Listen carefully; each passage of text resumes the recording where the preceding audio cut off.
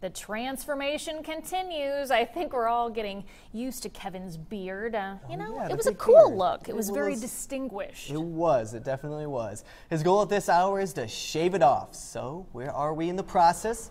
Fill us in, Kev. Okay, well, first of all, here's the deal.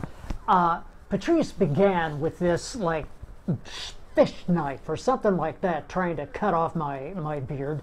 And then she took scissors to it, which that wasn't so bad.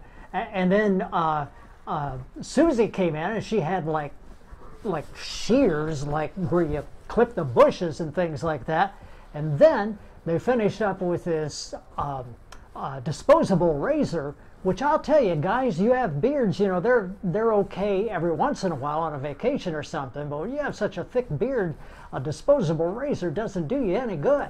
I'll tell you what has done good, though, and that has been the fact that so many of you contributed to our Toys for Tots campaign. You put your cash donations in either for Susie or for Patrice, and we were able to make almost $7,000. And I really, really appreciate everybody's contribution to that. Now, they didn't know it, but I actually brought my real razor from home. So here within about the next half hour or so, I'm going to put some more lather on my face. I'm going to take a real true blue razor to my face, and I should be just as smooth as can be. And maybe a little lotion wouldn't help either.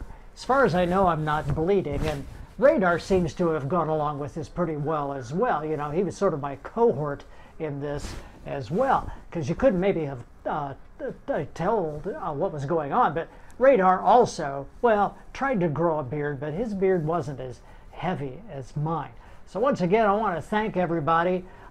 Susie, Patrice, I just want to go on record to tell you that one way or another, this is not finished. You guys, I'm going to get you one way or the other. And here, I'm going to finish up shaving myself here so that I can go on the 6 o'clock news. And I want to thank Joseph Dames for filling in as well. But as far as Patrice and Susie, it's this little disposable rate. What? Hey, Kevin? Yeah. I don't know if you can see what I have in my hands here again. Yeah. The hedge clipper? You're in need of a haircut, buddy, and I'm coming in to get you. No. My haircut's just fine. Here I come. No, I'm going. Watch out, Joseph. I'm out of here. Oh, She's gone.